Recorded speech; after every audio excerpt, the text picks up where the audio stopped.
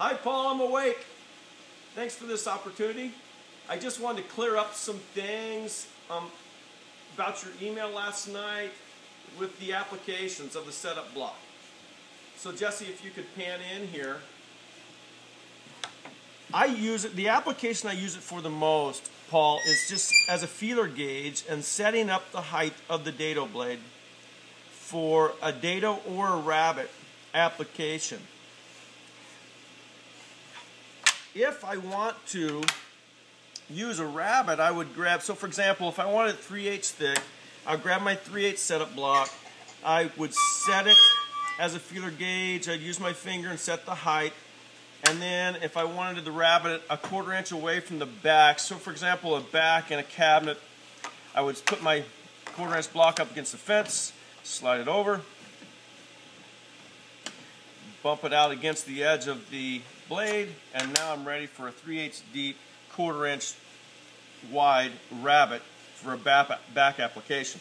So, and they all are right here, so I don't have to be searching for a tape measure, clumsy, measure it.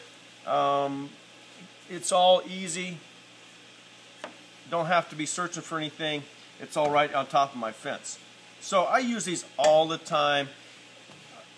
With kids, it's easy for them to set up.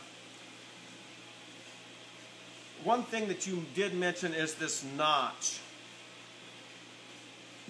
that was notched out. So yeah, that brings up an interesting point, and maybe the customer would like to do it like this, which is fine, because that would bump this, that would raise this up, and they could actually see the height that way by raising the blade and bumping that up against this surface. And maybe this notch should correspond with each block. So this be a 1/2 inch notch, on the 3/8 be a 3/8 notch, on the 1/4 inch be a 1/4 inch notch, and so on. So it would stair step, it would look a little different. Aesthetically it would look a little different, but maybe that would be the right application, or the right thing to do for each block. Interesting, Paul, that's a good thought.